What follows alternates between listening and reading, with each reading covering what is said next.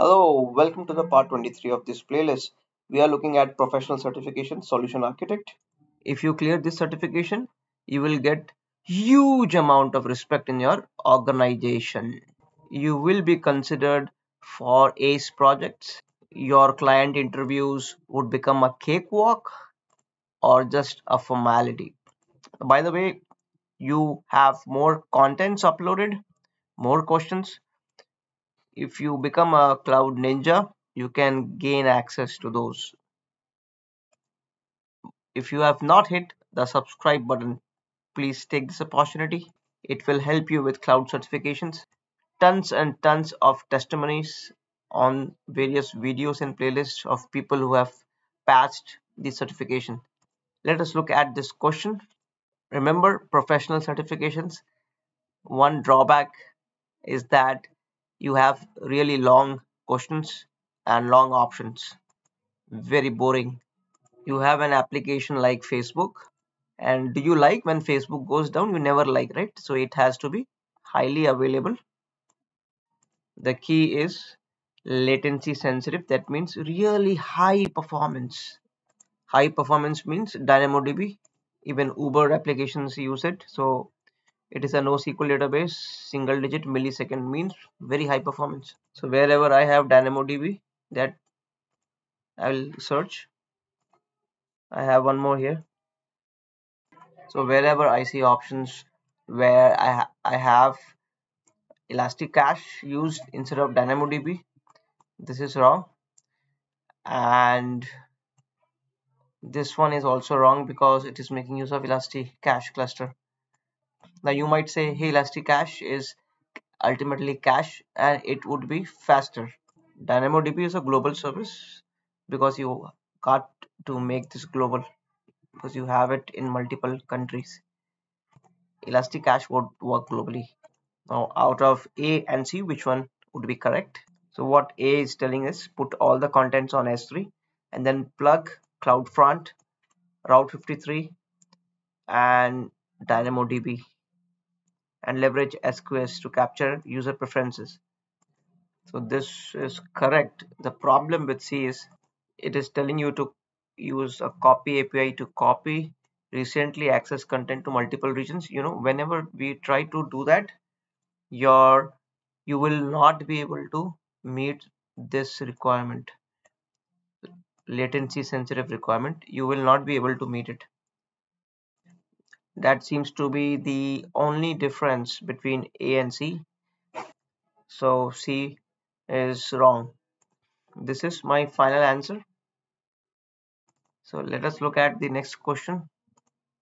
So in this new question, you want to track the call activity. It's a call center.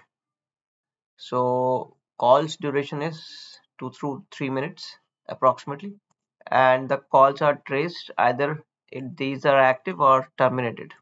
Okay, and there is another application which needs to know every minute they want a list of active calls. So we are clear, we are only interested in the active calls. I'm repeating it, we are clear, we are only interested in the active calls. And usually there are few calls per second, but during peaks there are 1,000 calls per second. The system operates 24/7 and any downtime should be avoided. And periodically historical data are archived to files, and cost saving is a priority. You see this yellow box, this is IVR. Okay, this blue box is the external application, external X. Now every minute this guy will send the data to this application every minute. That means you need very high performance. When we talk about high performance, would we use DynamoDB or would we use RDS? Boss, if it is performance, no doubt, no doubt, no doubt, you will have to use DynamoDB. Single digit millisecond performance at scale. It is a NoSQL database. Always apply this thumb rule if you are looking for performance lowest latency, go for DynamoDB. So what will we do? We know B is wrong, we know C is wrong because they are using RDS. RDS is not a high performance database. First, we established why we need high performance.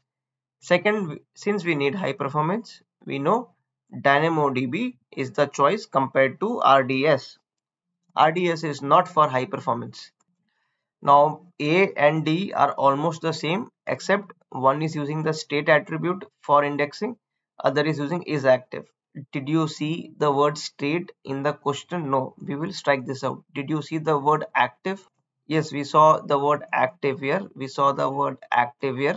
So is active attribute is what we would be searching for. This is my answer. See, one problem with this exam is they will give you all sort of information. See, this question had nothing to do with historical. This one, you see this historical data, nothing to do with this. And there was none of the options were talking about much about cost saving. So these two are distractions. Our question was only linked with active calls. So in the real exam, you will get same or similar questions. You will have to be very focused on, see, usually how I appear for the exams are is that I go through the options first. I get a sense of, okay, what is the problem that they are trying to solve. If I see three problems in the question, and if I see that the options are only solving one problem, I would not worry about other problems. So let us look at this next question. See, you have seen Milap.com or some crowdfunding websites. So what happens? They have some advertisement sent, and suddenly people start donating money. So a lot of people. So what is when they donate money? What happens? When they donate money, rights happen. They are writing. What type of rights? Database rights happen. Now, what is the requirement here? If the writes are happening, so what is the problem? They are saying, hey, you should put a solution so that none of the writes should be dropped. When the request is put to a database, none of the writes should be dropped. How it gets dropped? See, if you have a website, you have a database, why will it get dropped? Many times it happens, there is a jam. The database gets jammed and it cannot process at the same speed. The writes cannot process at the same speed, and some records may not process. That is how. What will happen if some records don't process? What if in those records someone like Shah Rukh Khan made a donation of like say $1 million? Would you want to lose that transaction? You would not, right? So that's why they are saying we don't want to lose any transaction.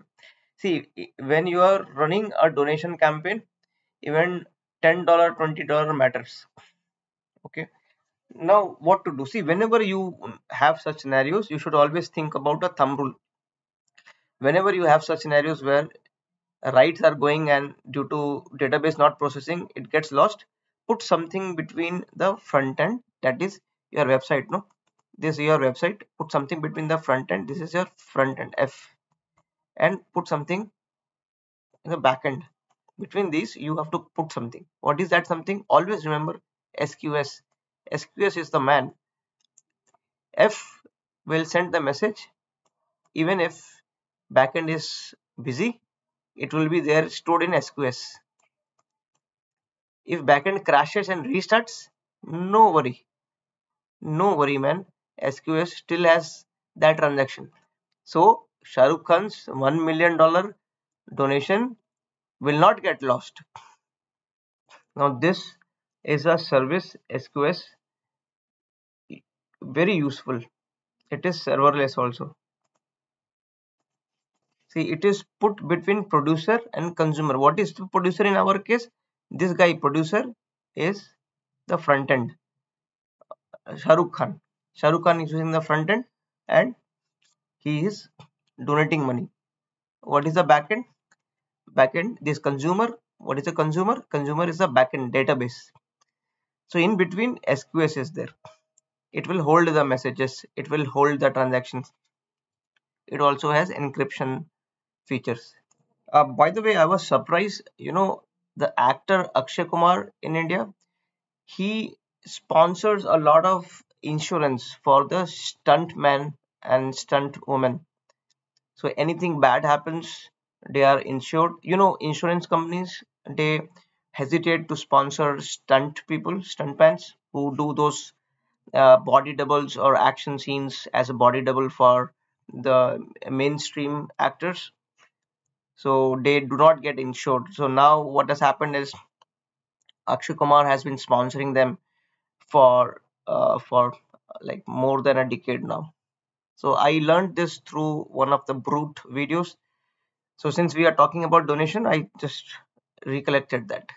So this one is my answer. SQSB. It will say that you capture the writes and draining the queue to write to the database. This is one. Now other options, if you see, A is telling that RDS with provision IOPS, it can do a peak throughput, right? Throughput. What it is telling us, hey, what, maybe the database that is your backend, this stuff, maybe this stuff is a problem. If I give you a strong database, more compute, you will not face this problem. But I can still face this, right? There is no limit to it. We should not give a solution like, hey, what, you replace this with this product. Now we are able to handle 100 customers. Now with this product we can handle 1,000. Boss, what if 10,000 comes? What if 100K comes? What if 1 million comes? You should put a solution that works for 10,000, 100K, 1 million, 100 million, everything. So now Elastic Cache, they are saying that you store Elastic Cache to store the writes. Okay, and then writes are committed to, see, Elastic Cache is a cache, only useful, I repeat, only useful for reads, no use with writes. Here we are talking about writes, so this is wrong. D is saying that you use DynamoDB with provisioned write throughput to anticipate peak write throughput. Boss, that still does not guarantee, if the peak is high, then DynamoDB can still handle it. Probably it can handle it more, but can it handle it all? That is still a question. Why to go and test the peak capacity of DynamoDB? Why should we do that when we have an option of using SQS? That would be better. So this would be my final answer. So friends, if you have not yet subscribed, please do so. It will help you. Believe me, so many people are benefiting out of it. And don't waste your time on other channels. I was going through one channel called Tech with Lucy. Okay, Tech with Lucy, she is only explaining some very high level stuff, not going to help you with certification, core certification. Try to absorb knowledge, the process, like how much does it cost for certification, hey, how should be your temperament to clear all are crap stuff, man. Study, understand the concepts, you will clear the exam. So this brings us to the end of part 23. I will post many more such parts. Stay tuned, stay focused.